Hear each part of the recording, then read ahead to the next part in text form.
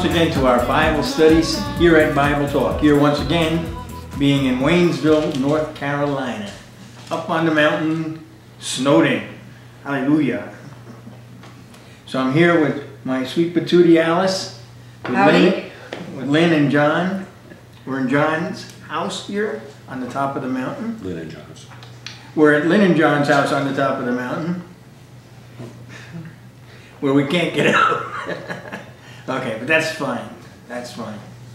We're continuing on in our study of the evidence of a redeemed life. And remember, the purpose of this has been, since we started, this is the eighth so part. This is the eighth part of this. So we've been looking at this, and the purpose is because it says in the Word that we're supposed to examine ourselves to see if we're in the faith. If we are redeemed, that means we have Christ in us, we're new creations. And what we're supposed to be testing ourselves and looking at is the evidence of that new life visible in our lives. First of all, it has to be visible to the Lord. Can He see? Now, He searches the heart. Yes. Good thing. Praise God. When you look at yourself, are you seeing, is your life lining up with the Word of God? Right. And when other people see you, are you bringing, visibly bringing that presence of Jesus Christ into the places that you go? Because that's the ministry that we have. So it turns out we started this and then kind of went straight into the fruit of the Holy Spirit, because Jesus said in the Sermon on the Mount that you'll know them by their fruit. So the fruit of the Spirit, of course, are in Galatians chapter 5. And we're looking at them, and not so we can test other people or test other things, but so that we can honestly examine ourselves and see if we are living that life that Christ desires. Can we see the world in us, or can we see the Word in us? Yeah, that's what we got to look at. So in any event, the last part we talked about faithfulness, faith and faithfulness. Yes. And before we start on the next one, which is gentleness, I just want to mention what we ended with in faithfulness, all right? I read from Philippians chapter 2, verses 6 through 8, that says, talking about Jesus, although He existed in the form of God, did not regard equality with God a thing to be grasped, but emptied Himself, taking the form of a bondservant, and being made in the likeness of men. Being found in appearance as a man, He humbled Himself by becoming obedient to the point of death, even death on a cross. And that, I said, was the perfect example of faithfulness. But it is also the perfect example of obedience, humility, meekness, right? And that's what we're going to talk about right now. Gentleness. Gentleness. Okay? So let me start this week's session with this. The words of the Prince of Peace, Jesus Christ. Jesus said, "Take my yoke upon you and learn from me, for I am gentle and humble in heart, and you will find rest for your souls. For my yoke is easy and my burden is light." That's Matthew 11:29 and 30, all right? Jesus said, learn from me, for I am gentle and humble in heart. We need to learn to be gentle and humble, right? That doesn't come to us naturally. No. It only comes to us supernaturally. Pride is the natural state of man. Yes. By the way, the King James uses the word meek, I believe, right? But that's because meek is kind of an old English word that means the same thing, being gentle. But a lot of people think people who are meek are wimpy. Well, I think people are going to think, let me tell you, I've said this a lot of times in all of our Bible studies. I don't ask you to take my word for anything. I say, test the things I say. But the only way you can test them is not because you like the way I look or like the way I say something, but it either lines up with the Word of God, it either is the Word of God, or toss it out. Don't pay any attention, all right? So, I think that tonight should offend a lot of people. Okay. Yeah, and I think a lot of people should be upset. But if you get upset, remember two things. It says in Psalm 119, verse 165, those who love thy law, God's word, will have great peace, and nothing will offend them. That's right. So if you love God's word, nothing's going to offend you. You know, you can just, if it's not the word of God, just disregard it. If it is the word of God and you get offended, you better examine yourself really, really good. All right? God's told the prophet Jeremiah to speak to his people, commanding them, do not learn the way of the heathen. Don't learn the ways of the world, the unbelievers, all right? Now remember what we just heard. Jesus said, learn from me. Right. So clearly, those are the two educational choices defined by the Bible. You're either going to learn from the Word, Jesus Christ, the Word made flesh, or you're going to learn from the world. Right. Those are the only two choices. Now, when you were born, we came into this world. I'm tempted to say we came into this world stupid. That's not quite true. But we did come into this world ignorant. Yes. I mean, when you were born and you came out of your mother's insides, you didn't know that 2 + 2 = 4. I mean, you come into the world knowing nothing. I mean, the only thing you got going for you is you know how to scream. That's it. You know how to cry. Really. You come into the world ignorant. So it takes education. You know nothing when you start. So there's a process. As you grow, you gain knowledge. You gain knowledge. But you gain knowledge from a lot of places. You gain knowledge you should gain knowledge from everything as you pass through the world. But true understanding and wisdom come only from being born again and learning from the Word. Because the wisdom we have before that is earthly, natural, and demonic. And I'm actually going to quote that scripture here momentarily. But no, you're right. That's from James. So Jesus was saying to those Jews who had believed him, the Jews are the chosen people of God. All right? Here that we're talking about. Mm-hmm. Not all the Jews believed in him. No. He was the promised Messiah of Israel. Mm-hmm. All right? But the people of God, not all of the people of God believed in him. No. Don't for a minute think that all Christians believe in him. That's right. Not according to the Word. So Jesus was saying to those Jews who had believed him, if you stay in my word, then you are truly my disciples, and you will know the truth, and the truth will make you free. Yes. That's John 8:31 and 32. So he's saying, if you're in the Word, you stay in the Word, you abide in the Word. These are the, if you continue in the Word, these are the words that are used in different translations. He's saying if you stay in the Word, you're going to know what's true and what's not true. Mm-hmm. And that'll set you free. It'll make you free. Well, the alternative is if you're just learning from the world, you're not going to be free. You're going to be in bondage. You may be in bondage to fear, to anxiety, to other people. I mean, but the only thing that can set you truly free is the Word of God. Jesus came to set the captives free. That's what it says in Isaiah. So the alternative is to learn from the world, which you're either going to learn from the Word by abiding in the Word, or you're going to learn from the world, which the Apostle John says is in the power of the evil one. In 1 John 5:19, the Bible says that this present world is in the power of the evil one. Right.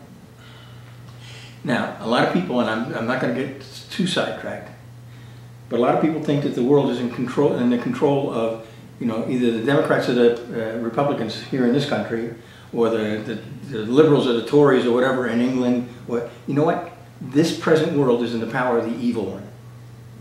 And those are all puppets. They're all puppets in the hand of the devil. That's what the Bible says. Check it out. The only way you can escape that is to be set free by Jesus Christ. All right? Be born again. Mm-hmm. All right? Because if it's in the power of the evil one, he is, Jesus said, a liar by nature and the father of lies. Mm-hmm.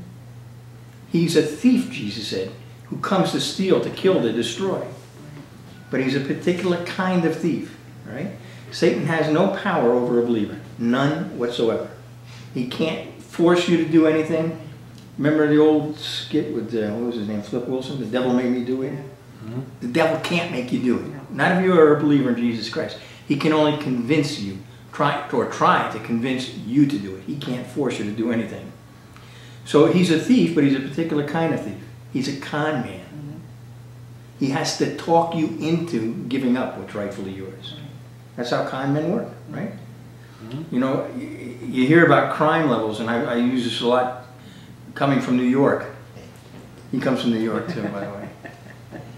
He was a Hello, cop. He was New a York. cop in New York. Okay. There's a lot of crime, petty crime in New York. People bonk you over the head and take 25 bucks, whatever cash you're carrying around. Bernie Madoff in New York. He stole $50 billion and never forced a dollar out of anybody's pocket. He was a con man. He talked them into giving the money to him. That's what Satan does in the life of a believer. He will always try and talk you into giving up what's rightfully yours. And if you listen to the devil, see, because it's all about, there's knowledge, there's understanding. You can know something now, but knowing how to use that knowledge is what's called wisdom. You understand, right? Does that make sense to you? If you misuse what you know, that's not very wise. Right? But there's two kinds of wisdom. There's wisdom. Let me read you what Alice mentioned a minute ago from the letter of James, chapter 3 and verse 15. If you're getting your wisdom from your learning from the world, it says this wisdom is not that which comes down from above, but is earthly, natural, and demonic. That's not three kinds of wisdom. That's one kind of wisdom with three adjectives. If you're not getting wisdom from God, you're getting wisdom from that's only two. Jesus said you're either for me or against me. I think a lot of people, Christians and otherwise, feel comfortable thinking that there's a lot of gray area here to work in. There's a fence to sit on, and that's simply not true. Jesus said you're either for me or you're against me. It's one or the other. It's on or off, right? And if you're not operating in wisdom from above, wisdom that comes from the Word of God, you are operating in wisdom that it's earthly, it comes from the world, and it's natural, but it's demonic. That's what the Word says. Now, let me make something perfectly clear before I take another step. If you don't believe the Bible is true, what are you doing here? You know, go turn on the telly and watch some silly television show. Everything I'm saying is based on, I believe the Word of God. And I believe, like Paul said on the deck of a ship, it will turn out exactly as God has said. Okay, so the question becomes, if there's two ways to learn, either you're going to learn from Jesus, who is gentle, right? Or you're going to learn from the world. And if you haven't turned on the news lately, you may not realize the world is not gentle. The world is engulfed in violence. Is that true? Yes. Every single place you look. It's chaos. It's chaos and violence. Okay. So the question becomes, where did you go to school? Where did you get your education? From the world or from the world? And more importantly is, instead of saying where did I get my education from, is where am I going to school? You know, where am I looking? Because education doesn't stop. It never ever stops. Every day you should be growing. It says that the calling of God in our lives is an upward call. The promise of God is that He will transform us. He will bring us from glory to glory. It's supposed to be a process where He is conforming us into the image of His Son Jesus. So there should be something different in your life today than what was in your life yesterday. You're supposed to be growing. If you stay in God's Word, I promise you, you will grow in your knowledge of God's Word. Because it says in Hebrews that it's a living Word. I mean, you can read a verse 1,000 times and go read it the 1,001th time and see something that you never saw before. Because God can say something new to you through that. I think like every day we should be throwing off old habits. Well, we have to. I mean, that's what Paul meant in Romans 12 when he said we have to be transformed by the renewing of our minds. Okay? When we talk about getting educated, and I'm talking about getting educated in the Word, the unfortunate fact is that all too often religious leaders, listen, the religious leaders of the Jews in the time of Jesus Christ, and many Christian teachers after them, have chosen to educate people in the world's ways. Yes. Oftentimes the curriculum that comes dressed in religious robes is called tradition. Jesus said to a group of Pharisees and scribes who had come to test him, as they always did, and they questioned him, and he said to them, this is the leaders of the Jewish people. This is the religious teachers of his time. And Jesus, he was meek. He was humble. Yes, he was gentle. But he looked at them and said, "You hypocrites, rightly did Isaiah prophesy of you, this people honors me with their lips, but their heart is far away from me. But in vain do they worship me, teaching as doctrines the precepts of men." It's Matthew 15.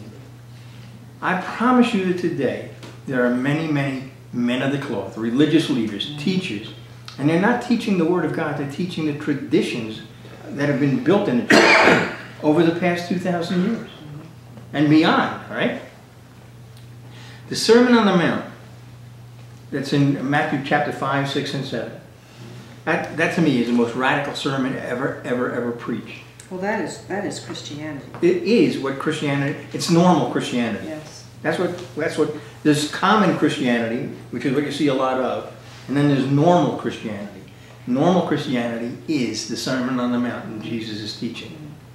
This was his initial teaching. This is the first major sermon he preaches, and he preaches it to his disciples, and that's when he first names the apostles, and he's teaching his apostles and disciples, and he's preparing them for their place in the world as ambassadors, his ambassadors, by training them in righteousness.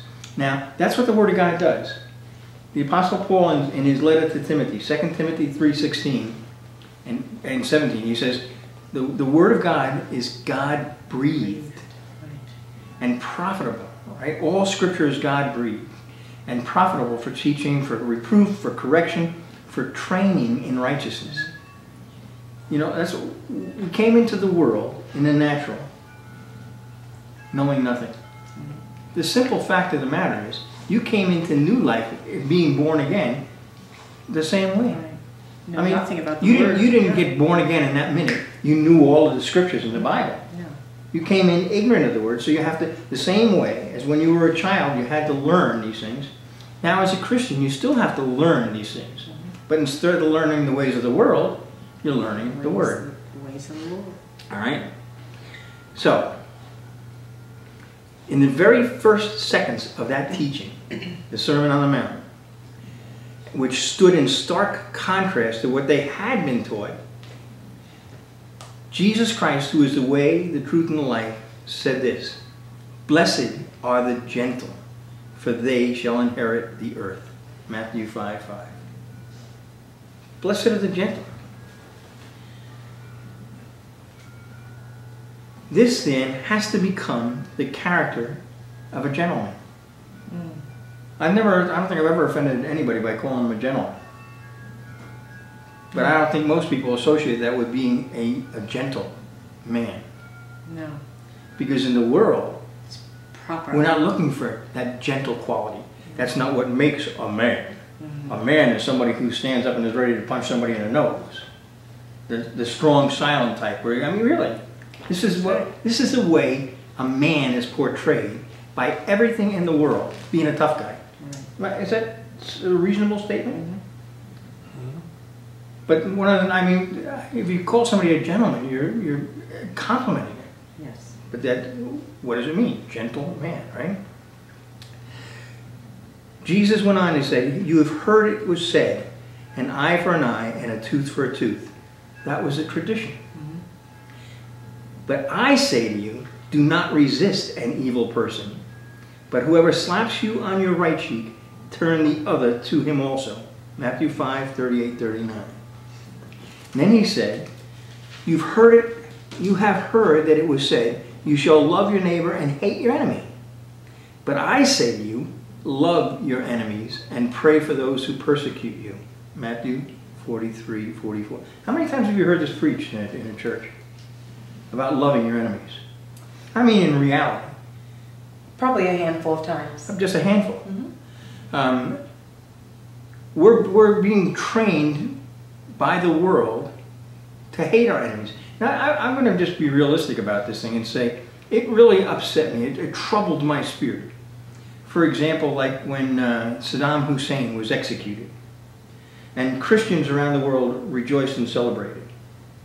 Let me first of all tell you that it says in Proverbs, do not rejoice when your enemy falls. Now, does that mean that I don't think he needed to be punished? That he was evil? Of course he was. But it's not the ministry of the church to carry out that. It says that the government has been given the sword to protect us from evildoers. That is the ministry of the world.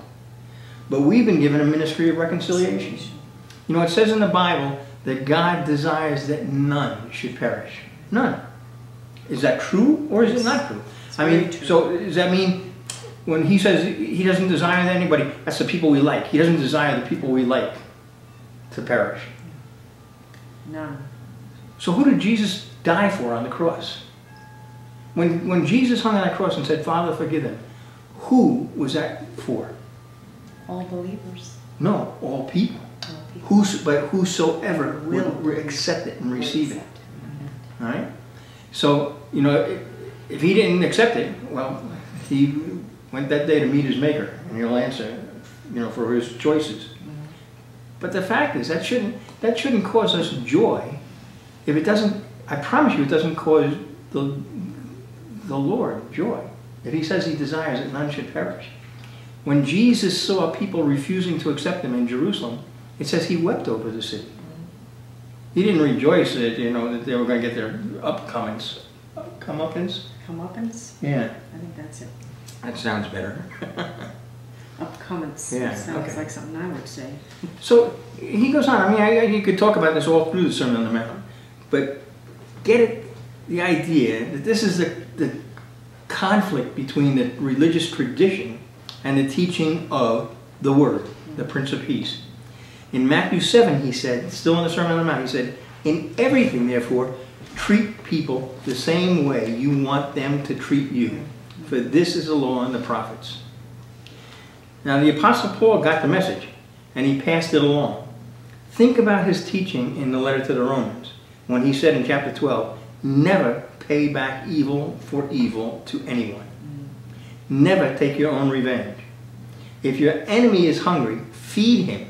If he is thirsty, give him a drink. Do not be overcome by evil, but overcome evil with good. I'm just going to tell you, Allison and I have had the opportunity to travel and visit with churches in many, many parts of the world. That is not the attitude I find. No. It is absolutely not the attitude I find.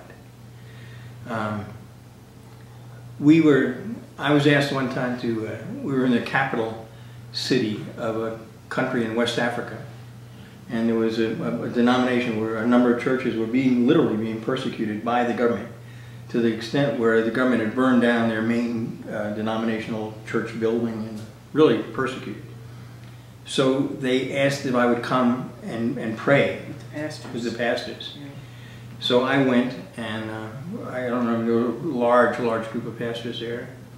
And I began to pray, and I asked God to bless these people that were persecuting the church. Now, that probably wouldn't sit well with most American Christians, but I promise you, it did not sit well with those African pastors who, in their heritage and tradition, they have just a tradition of vengeance. You know, you go get your enemies. That they grew up in tribes and villages. That's still true today. They were expecting you to pray So, for God you know, to smite them. it's like everybody bows their head and I start praying. I start praying for God to bless the enemies. And it was like, oh, what a shock rippled through this group of pastors. Yeah. But afterwards, the main bishop of this denomination came up to me and he said, you know, I think this will change. He said it would revolutionize the church in Cameroon. Well, I wasn't going to mention any names to protect sorry. the innocent. Well, we could beat that. But the fact of the matter is, a year later, I went back to preach again at a large conference there. And in that year I went, the conference that I preached at, that I was a speaker at, was at the old presidential palace in that country. Because in 1 year, the government had gone from persecuting them to supporting them and helping them. To giving them this Because place to have it. instead of trying to figure out how to get even with the government or change the government, they started praying for them and loving them. The Word of God, God watches over His Word to perform it. And this is against everything that you know in the natural. The house of God means no harm. Well, yeah. And it's Only good. Don't pay back evil for evil to anybody. You know, it's like if your enemy is hungry, feed him. But you know what was astounding there too is that a lot of these pastors were enemies with each other. Oh yeah. And they started going to each other and asking them For for forgiveness, forgiveness. which by the way is very much the teaching in the Sermon on the Mount. Yeah, and it was they said it was just amazing The results, what happened to them because of that. I mean, that's a basic, simple teaching. The thing Yet is, it was new to them. God's Word is true. Yeah. I mean, you know, what's the worst that can happen? They kill you to death. You go home. Jesus said, "Don't fear those who can kill the body." That's right. You know, again, we were in this past summer. We were in East Africa, over in Kenya, and we had arrived in Kenya a couple of weeks, I think, less than 2 weeks after the international airport, which was the primary international airport in all of East Africa, had been destroyed, I believe, by terrorists. And when we left, after traveling a lot of the country and teaching, and 2 days after we left, there was a horrible attack on Christians by Muslim radicals from Somalia. And they were just torturing and killing the Christians who were caught in this mall. I don't know if you saw that in the news. This is serious stuff. This is life and death. I mean, it's not a joke, and it's not just a theory. It's not just, you know, something this is life and death for so many people around the world.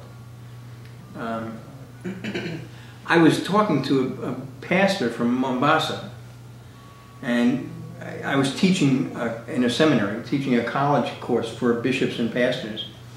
And this pastor said to me, well, there's a great influx of Muslim radicals coming down that coast into, you know, and he said, what are we supposed to do? I said, pray for them and love them. Well, that is so antithetical, so opposite of what their nature, but it's opposite of all our human nature. No, I mean, that's, you know, flesh wants revenge. Yeah, our flesh, yeah, we want to strike out. Yeah. We want to overcome them. Well, God wants us to overcome them too. With love. Overcome evil with good.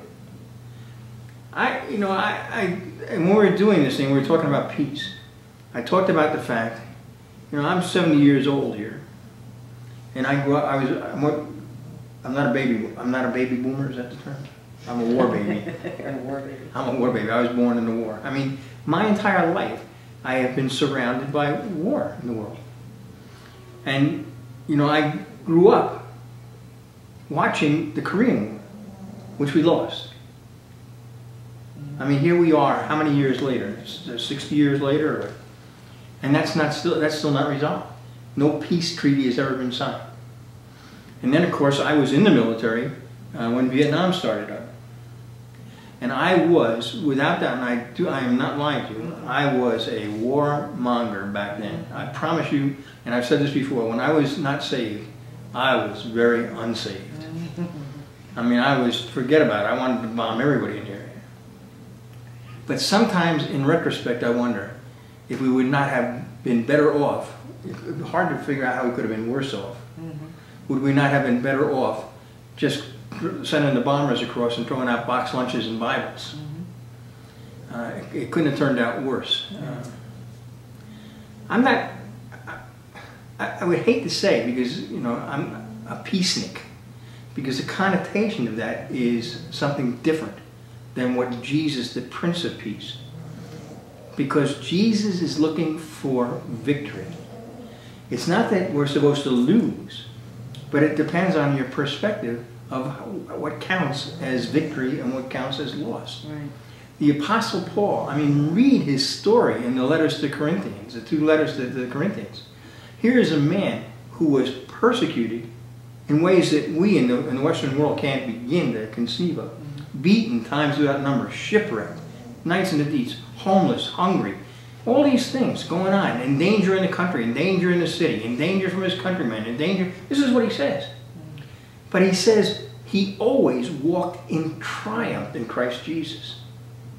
So how do you face these conflicts and say, I walk in triumph? Because God will always give you the victory. Yes. That may not be obvious to the world. But it's like, you know, let's go back for a minute to the most horrific persecution that ever existed. Where we started this study, the cross of Jesus Christ. That's right. Beaten beyond belief. Mocked, spit upon. Mocked by putting a crown of thorns on his head. Totally unjustly. I mean, Pilate knew he was innocent. And still, I find no guilt in this man. Crucify him. And sends him off to be crucified. That's as unjust as you can possibly get. And that would appear to be the biggest loss that you could conceive of. Think of the people that were following him. All of their hope was wrapped up in Jesus Christ. All of the hope was wrapped up. And all of a sudden, they see him crucified, executed like a common criminal. That was Friday. Yeah. Wait till Sunday. That wasn't Sunday. That's right. Because God will always vindicate your faithfulness. Yes. God will always vindicate you in your obedience. God will always give you the victory. Yes. No matter what it looks like to the world. No matter what it looks like to others. Because he is faithful. And that's what we talked about last week. Trusting in the faithfulness of God. That's what faith is. That he loves you and he will deliver you. He is your deliverer. Hallelujah. Pardon me. Sasha, come here. Come here. Can't be snoring through this whole thing. Sorry about that. So what makes you think he won't snore over here? Well, I will have Snore to. closer. Come on. Okay. Well, Introduce Sasha. that's Sasha's Sasha, come dog. here. Come here. And of course we Good do know that girl. the Word of God says that we're to go preach the gospel to all creation.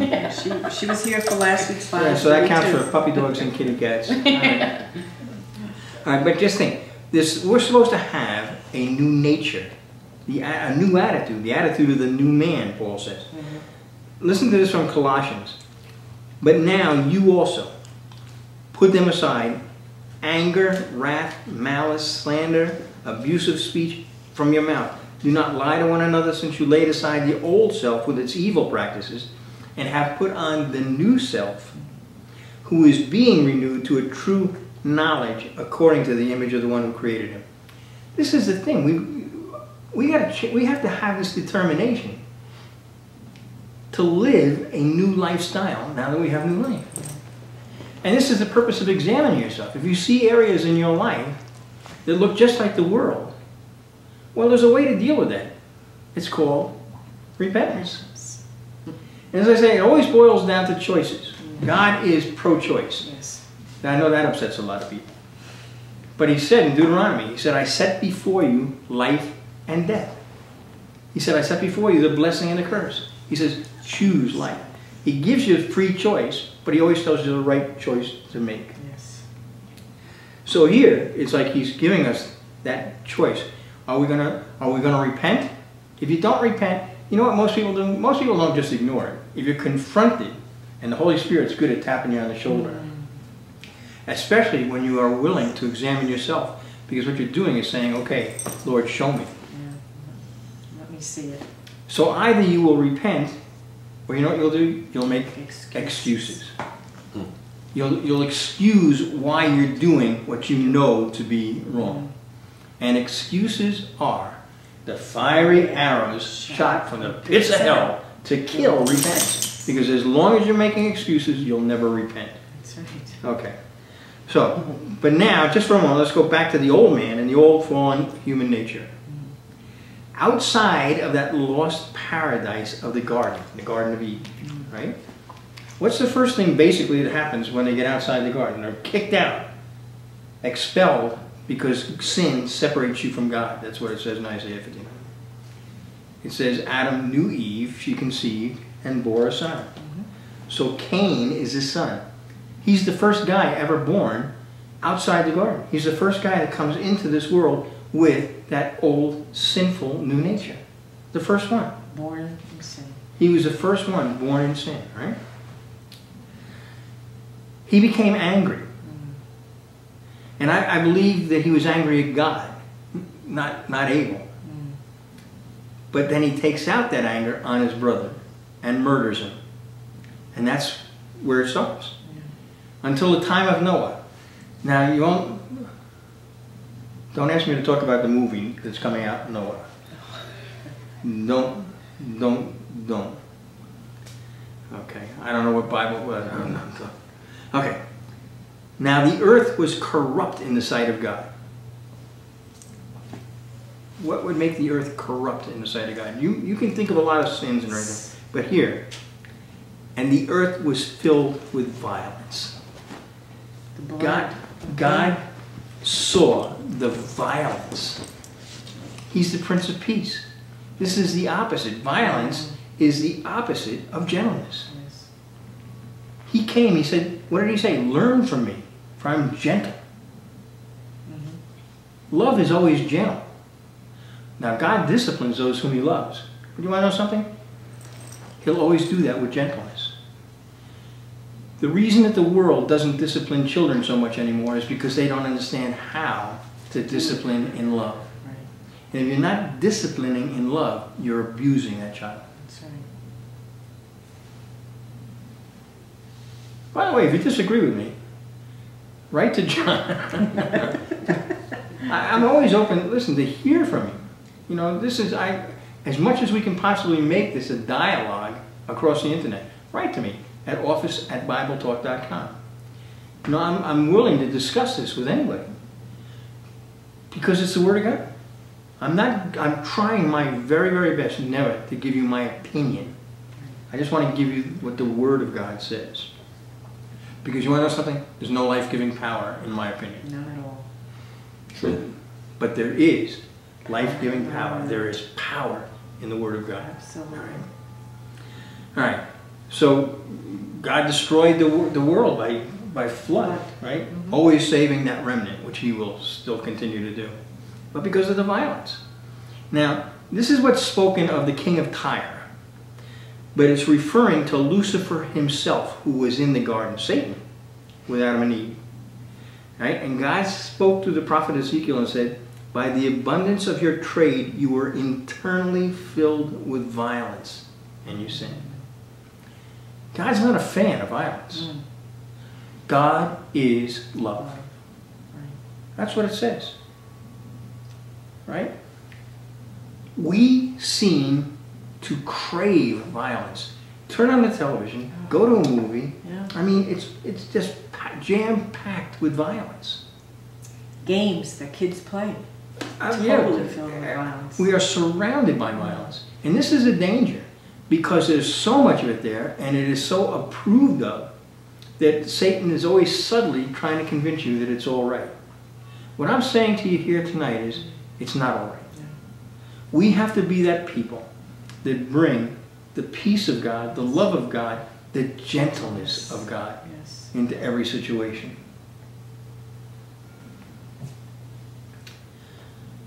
Okay. I don't know where I want to go here. Institutional Christianity. That's the term I want to use. Institutional Christianity came up to life, was fully birthed under the Roman Empire Emperor Constantine back in the 4th century. Okay. Right? After he declared that God had spoken to him at the Milvian Bridge, telling him to conquer. Now he's fighting with others who are contending for that seat as Roman emperor. And his army has massed across this bridge from another army. And he says he saw a sign, and the sign showed him a cross in the sky and said, conquer in this sign. So they put crosses on all the shields or whatever and went out and slaughtered a lot of people. Conquer, kill, in the sign of the cross. That is the greatest contradiction in all of human history. Okay? Love conquers all. That's what it says. And love never fails. From there is a history of the most ungodly violence done ever under the banner of the church. The Crusades, the ongoing persecution of the Jews, the Inquisition, the pervasive sexual abuse of children, on and on and on. The church is filled with violence, Yeah. and it's tolerated. Jezebel. It's time for the church to be led by the Word and deal with these things. It shouldn't take an outside agency to come in and have to deal with what's Clean wrong, up. to clean up the church. No, it's not. Okay, the Lord tests the righteous. That's us. And the wicked. You know, everybody's going to meet their Maker. Yes. Whether you're a saint or a sinner, we're all going to come to that place where we meet Jesus Christ. And this is what we talked about not long ago, where you're either going to hear from Him, "Depart from me, you evil one, I never knew you," or you're going to hear, "Well done, thou good and faithful servant, enter into the joy of your master." But it says, the Lord tests the righteous and the wicked, and the one who loves violence, his soul hates. That's Psalms 11:5. You got to, listen. Like I said, I'm not going to give you my opinion. You got to define, what do you think violence is? You know, is it not about? The word actually has to do with strength. It's like trying to overcome somebody by your strength, even if it's intimidation. If it's conking them on the head or just bullying them. And I said that's glorified in our world. Tell me that's not glorified in our world today. Until you see the reality of it. I mean, you know, it's like, we see it on all the television shows. You know, it gets real in a lot of places we go to. Like I said, you know, we were over in Kenya this past summer ministering, and these radical Muslims were slaughtering Christians in this mall. Slaughtering, torturing them, and then killing them. That's violence. Yes. And there's nothing good about it, there's nothing nice about it, nothing attractive about it. Nothing redeeming about it. But then we come and we watch the movies, and we love to see people blown up and bashed. That has to have an impact on us. It does. I mean, there's a lot of ways to deny it, and I think most Christians will deny it. It'll harden your heart. Well, that's the danger. You become inured. You become, you know, immune to the visibility. And by the way, a lot of tests have been done on this. You know, violence doesn't upset you anymore. Oh. I almost believe that some of our sense has gone because we have intensified the violence and things on TV and commercials and you know, absolutely. Yeah, absolutely. Last week I think shut parts of ourselves down. Exactly. Yeah. A week or two ago I was talking about during the Super Bowl, which is just passed here in the United States, how companies were spending $4.5 million to buy 30 seconds of time, plus millions of dollars to produce commercials, to get into your head for 30 seconds. Yes. Don't think your mind can't be changed. That's right. I mean, because they believe it can, right? You're going to be, your mind will be changed by what you allow in. You are what you eat, somebody once said, right? Yeah. All right, but you choose. Oh, taste and see that the Lord is good. Jeremiah said, "Thy word was found, and I ate it. It became for me the joy and delight." Right? Or you're gonna stuff yourself with what the world has to offer. It will affect you. It will affect you. God wants you to be that person who brings His love, His gentleness, His kindness into every situation. Talking about the devil. In Ezekiel 28, he says, "By the abundance of your trade you were internally filled with violence. Therefore I have cast you as profane from the mountain of God, and I have destroyed you, O covering cherub, from the midst of the stones of fire." We're surrounded by violence, and it has to have an effect if you keep taking it in. I just want to tell you, I mean, television was not as pervasive. When I was a young guy, and I told you how old I am, all right? I mean, there might have been 3 television stations, and there were not an awful lot of television shows. And I don't think there were many, you know, all of the violence was the cowboy movies, and the guy with the white hat always beat the guy with the black hat.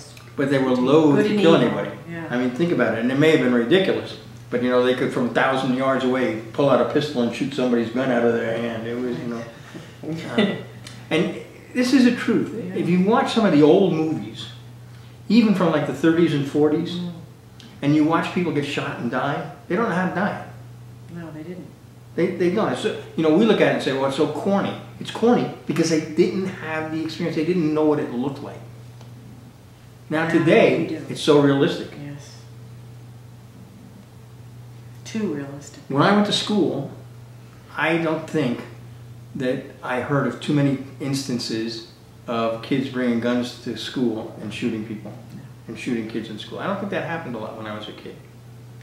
I mean, yes, there may have been schoolyard little, you know, fisticuffs and everything, but the scale of violence, the scope of violence, has just been increasing and increasing and increasing in the world. Okay? Sin is increasing in our world today. Thank God it says where sin abounds, grace all the more. Don't give up on God because God's not giving up on you. Okay. Just remember, the person who loves violence, God's soul hates. One of the most significant prophecies of the coming Messiah came when Isaiah wrote that he had done no violence, nor was there any deceit in his mouth. Isaiah 53:9. Isaiah 53 is the penultimate prophecy of Jesus coming, right? It says there's no violence and no lying. He is the truth. He is the way. What's the way? The way is a way of peace in the truth and life. So surely the most perfect example of gentleness is the one who had all power. Well, you ever read or pray the prayer we call the Our Father? Yeah. For thine is the kingdom, Power. the power. He has all power.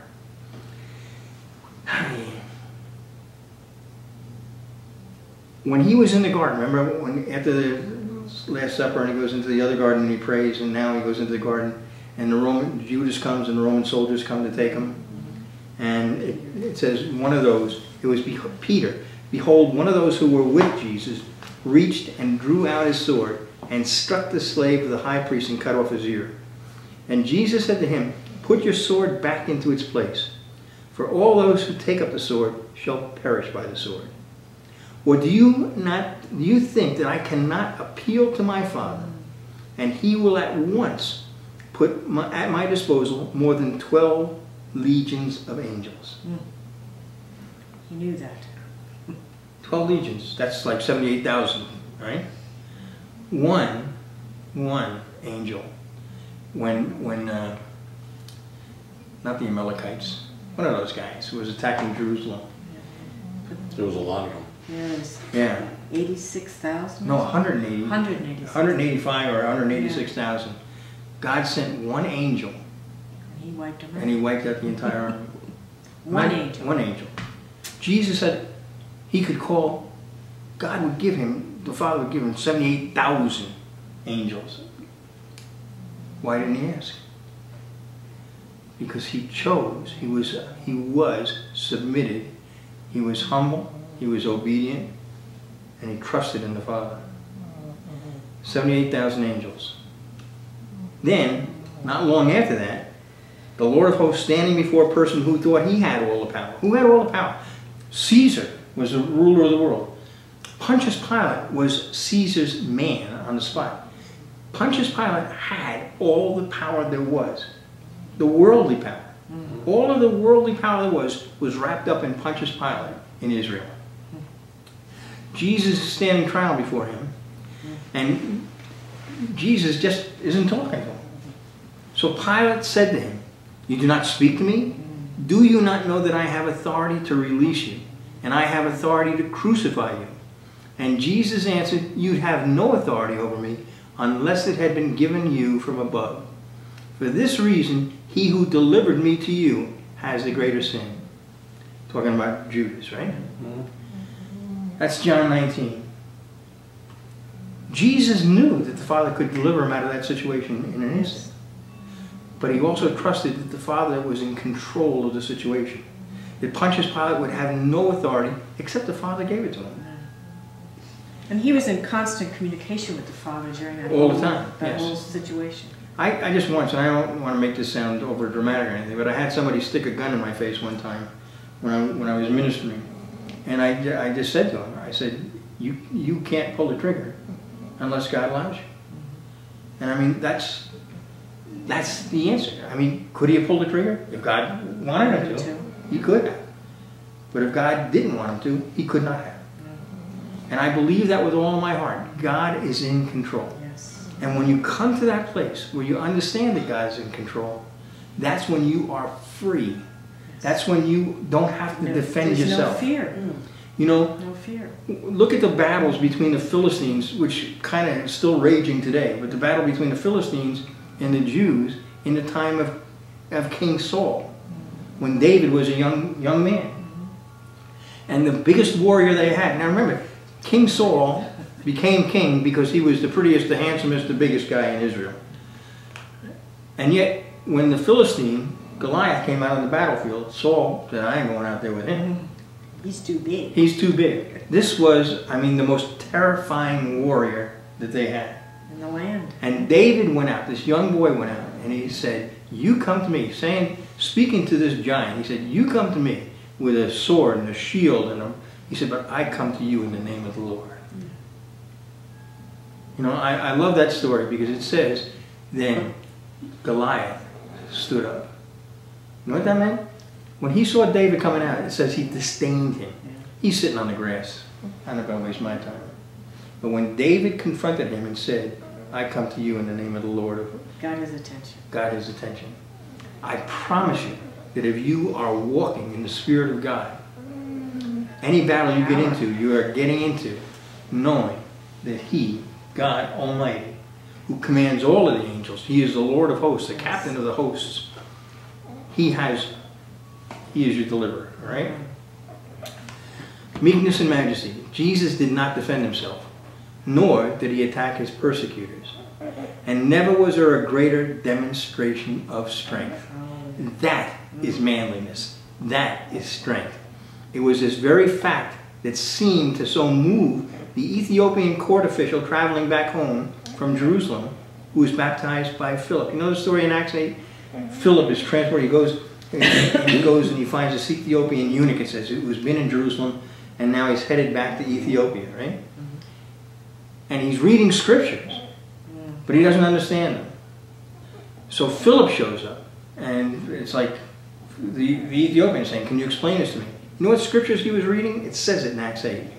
Now the passage of scripture which he was reading was this. He, speaking of Jesus, was led as a sheep to slaughter, and as a lamb before its shearer is silent, so he does not open his mouth. Then Philip opened his mouth, and from the beginning from this scripture, he preached Jesus to him. We try and make Jesus attractive to people. We try and make the church attractive to people. We make the buildings as pretty as possible. We bring the prettiest music. We serve coffee and donuts. Trying to draw the people in. Here's a man who was a court official in Ethiopia. Ethiopia was a very important country back in those days. What got his attention was the humility, the obedience, the gentleness, the meekness of Jesus Christ.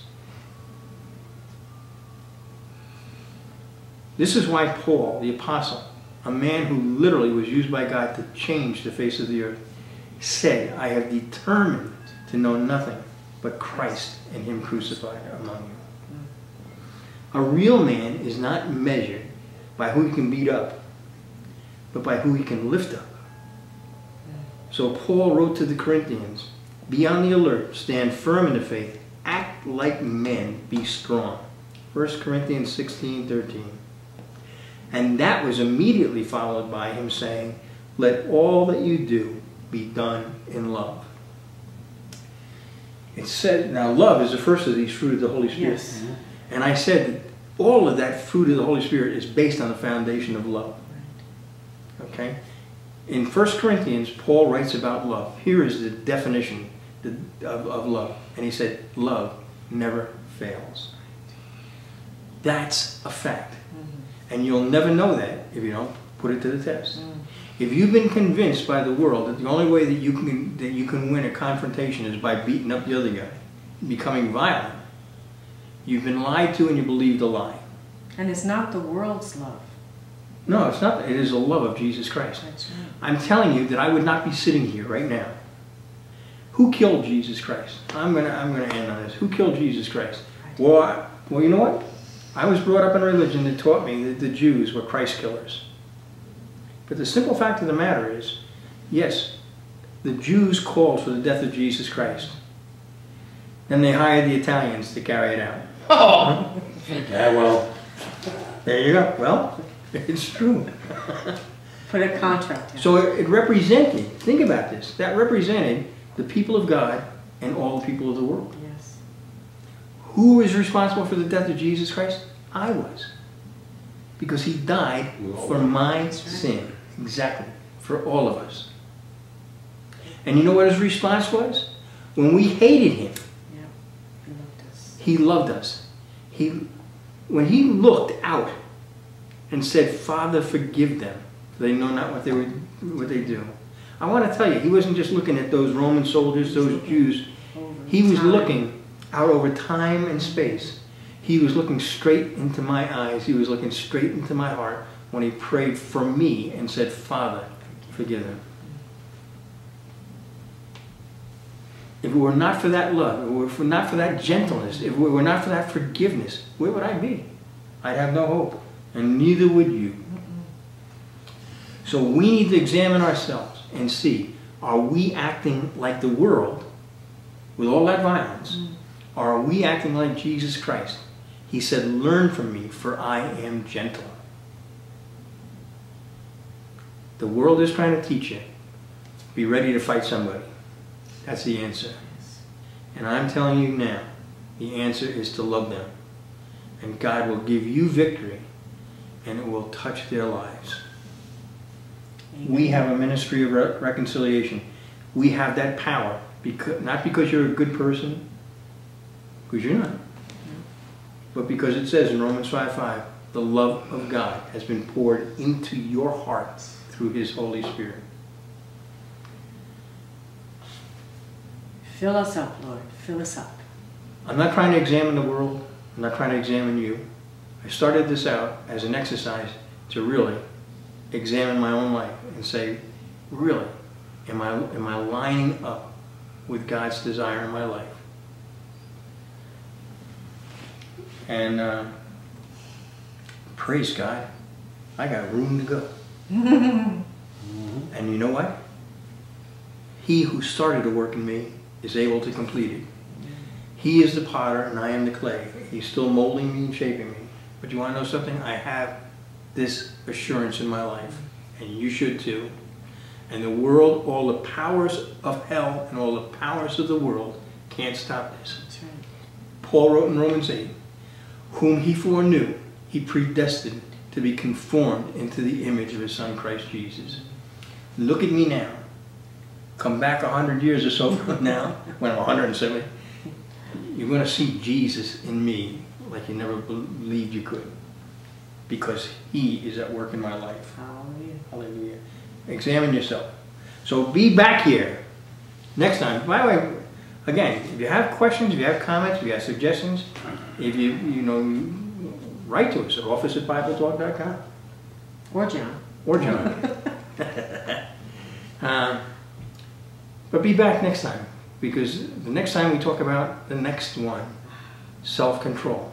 Because you want to know, it takes self-control. A lot of times when you're confronted by the enemy, That's right. and you want to punch them in the nose, That's right. it takes self-control to be able to say, no, I choose to love him. So, before we go, on behalf of Lynn and John and Alice, I'll say goodnight, but I know Alice wants to tell you Jesus loves you. a lot. God bless you. Until next time.